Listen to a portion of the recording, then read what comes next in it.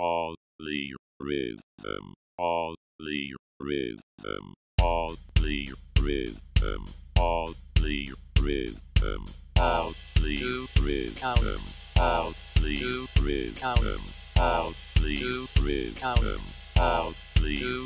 polyrhythm.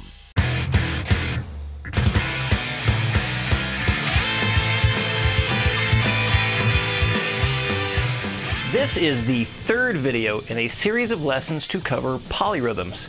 Please look in the video description for links to the other videos in this series. In this video, we will look at a simple way of spacing out polyrhythms and how to count them. There are multiple ways to figure out how to play and understand and count a polyrhythm, but my goal is to show you how to do this in a simple and effective manner. Let's begin with a 3-against-2 polyrhythm. How do you evenly space 3 notes or beats on top of 2 different evenly spaced notes or beats? One way I've seen this done is to write down something like this. 2 rows of numbers that go 1, 2, 3. Then you can circle the first number for every group of 2 numbers. Each row represents 1 full beat. There are 2 beats shown in this example. Each beat is divided into 3 even parts. The circled numbers represent the parts of the beat where you play 3 evenly spaced notes. The 1 in both beats represent where you play 2 evenly spaced notes. To demonstrate how this sounds, I will count all of the numbers out loud, slap my leg on the downbeat for the 2 evenly spaced notes, and I will snap my finger for the 3 evenly spaced notes. 1, 2, 3, 1, 2, 3, 1, 2, 3, 1, 2, 3, 1, 2, 3, 1, 2, 3, 1, 2, 3, 1, 2, 3, 1, 2, 3, 1, 2, 3.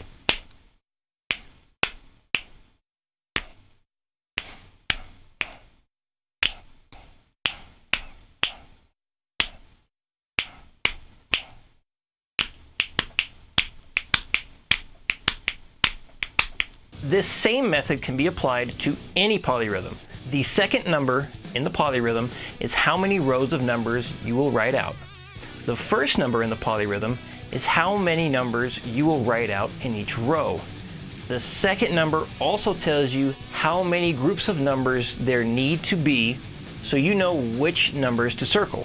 A 4-against-3 polyrhythm will get 3 rows, and each row will have 1, 2, 3, 4. You will circle the first number for each grouping of 3 numbers. 1, 2, 3, 4, 1, 2, 3, 4, 1, 2, 3, 4, 1, 2, 3, 4, 1, 2, 3, 4, 1, 2, 3, 4, 1, 2, 3, 4, 1, 2, 3, 4.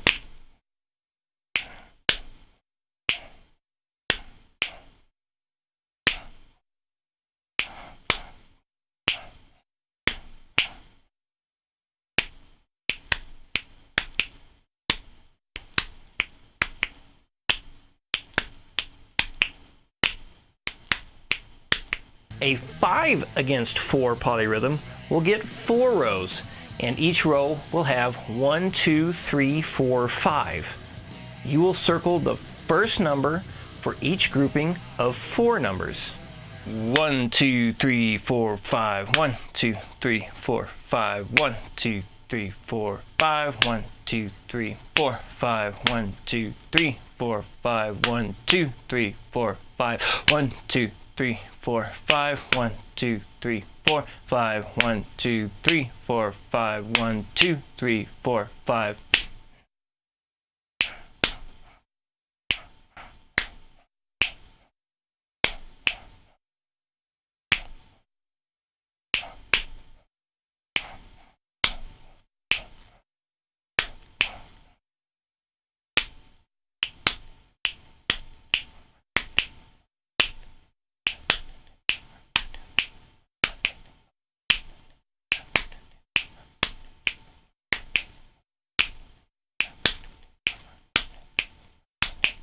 Now, here's the problem I have with that method. Typically, you do not count out the parts of a measure or beats with just numbers.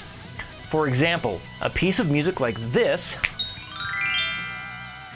is typically counted out as 1E and a 2E and a 3E and a 4E and a, not 1 2 3 4 1 2 3 4 1 2 3 4 1 2 3 4. Counting out 1E and a 2E and a 3E and a 4E and a helps you keep track of what beat you are on. Counting 1 2 3 4 1 2 3 4 1 2 3 4 1 2 3 4 does not.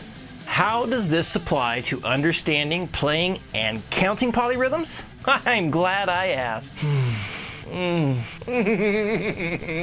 Let's take a look at the 3 against 2 polyrhythm again. The number 2 in the 3 against 2 polyrhythm is our main number.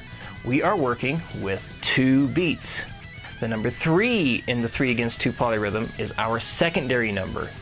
The goal here is to space 3 notes over 2 notes. So what has to happen in order to use a more typical method of counting music is the beat must be divided into 3 parts. And what happens when you divide a beat into 3 even parts?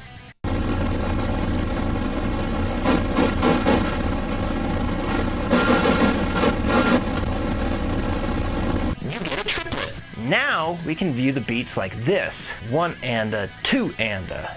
Just like before, the number 2 in our 3 against 2 polyrhythm tells us where in the beat we play the 3 evenly spaced notes. If you underline the first part of every 2 parts in the beat, you will know how to space the 3 notes over 2 beats while using a more common method of counting rhythm. 1 and 2 and 1 and 2 and 1 and 2 and 1 and 2 and 1 and 2 and 1 and 2 and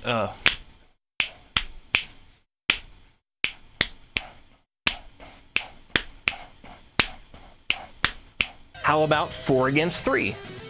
4 against 3 tells you we have 3 beats as our base. Each beat is divided into 4 parts. Counting 16th notes will get the job done here. 1E and a 2E and a 3E and a. Now, underline the first part of every 3 parts in the beat. This sounds like 1E and a 2E and a 3E and a 1E and a 2E and a 3E and a 1E and a 2E and a 3E and a 1E and a 2E and a 3E and a.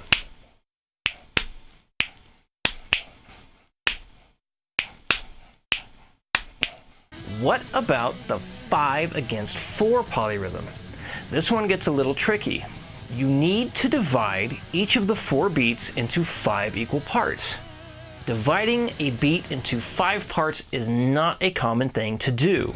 However, that does not mean it is impossible. My recommendation for counting out 5 equal parts per beat with 4 beats total is this. 1E and a E, 2E and a E, 3E and a E, 4E and a E. This allows us to keep track of what beat we are on, and I feel it's fairly simple to say. That's not the easy way to say it. I said I feel it's fairly simple to say. Just because you don't feel it's simple to say doesn't mean I don't.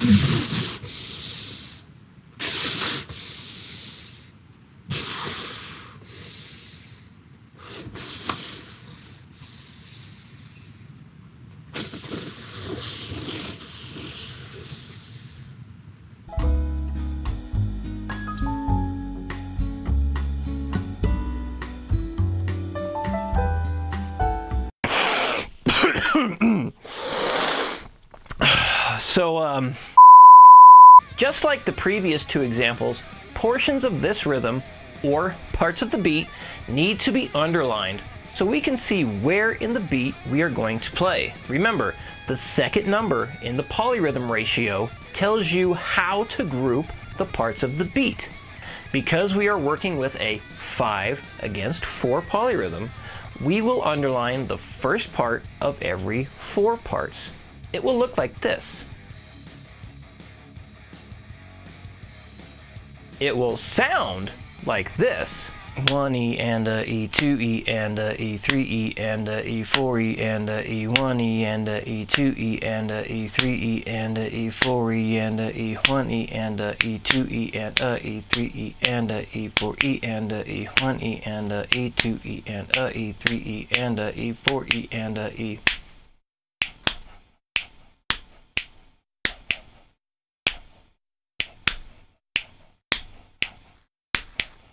Developing the ability to comfortably count these rhythms can take a while.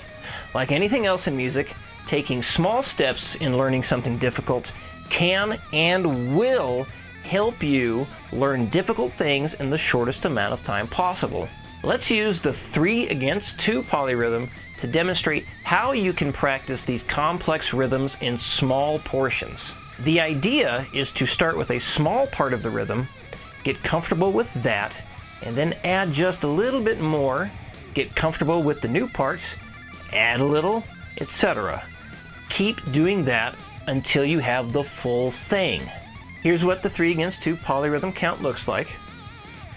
Instead of just throwing yourself at this rhythm and trying to count the entire thing, here is how I recommend breaking this rhythm down into smaller, easier parts to play. Instead of slapping my leg and snapping my finger, this time I'll just play an open E5 chord for the 3 even parts and tap my foot for the 2 even parts.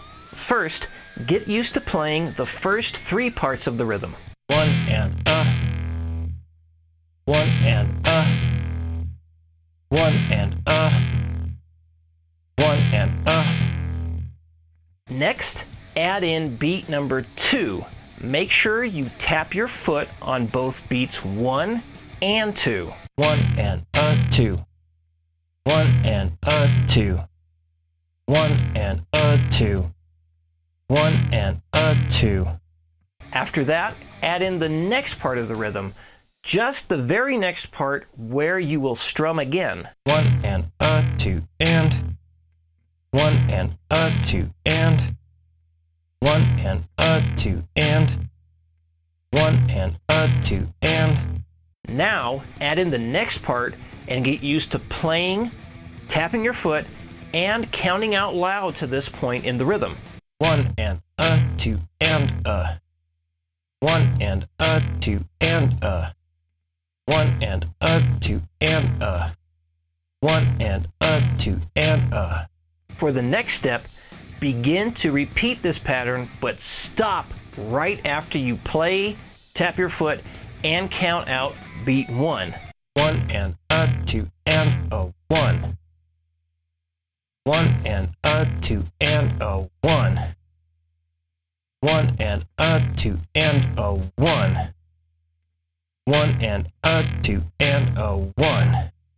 From here, you can keep adding small parts just like you did before the repeat began, or you can go for the entire repeat. Here is the entire rhythm played twice. 1 and 2 and 1 and 2 and. You can try playing the rhythm 3 times, 4 times, as many times as you want. To take things a step further, you can try playing this rhythm and only saying the parts of the beat you are playing on. 1 and 1 and 1 and 1 and. This method of learning and practicing polyrhythms in small parts can be applied to any polyrhythm, or any rhythm or piece of music. Now that we've covered how to figure out a polyrhythm's count, it's time to move on to music examples. And that's going to happen in the next video. That's it. Video's over. Lesson is done. If you like what you saw, I'd appreciate you hitting the thumbs up. and subscribe to the YouTube channel if you have yet to do so. If you would like to contribute to helping lessons like this get made more often, please check out the Mile High Shred Patreon page. There is a link to the website in the video description. You can also help spread the name of Mile High Shred by commenting on the video and sharing the video. Anything you do does help and is greatly appreciated.